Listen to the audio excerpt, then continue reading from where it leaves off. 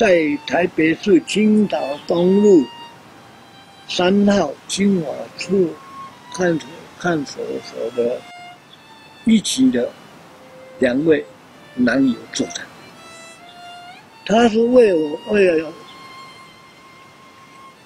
送给我做纪念的，利用了这个放晴的时候、放风的时候、出去散步的时候，偷偷的去捡一个小石头，还有一个罐头的铁皮，回来偷偷的磨成一个很锐利的这个雕刻刀。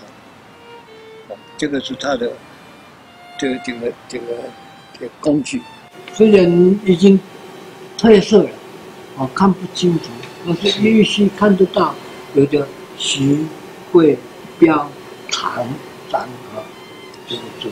另外，这个他的日期，我写的了1954，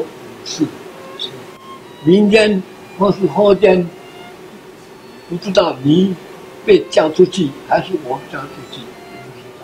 可是当时，也许他们的这个第六感啊，觉得我比较案子轻，没有那么严重，所以就是特别给我记到这个纪念。我现在是喜欢能把他们2个人知道的名字就搞出来，以后。有机会，他们的子孙有机会来参观的时候，也许会看到。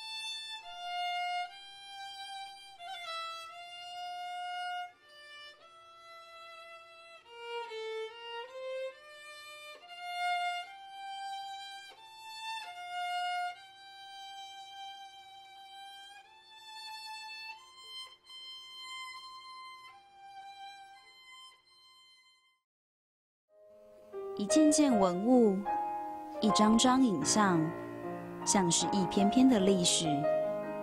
历史与记忆是让我们持续前进的动力。我们与时间赛跑，征集文物，修复文物，为后代子孙留下有形与无形的文化资产。在保存人权文物的道路上，借鉴、传承。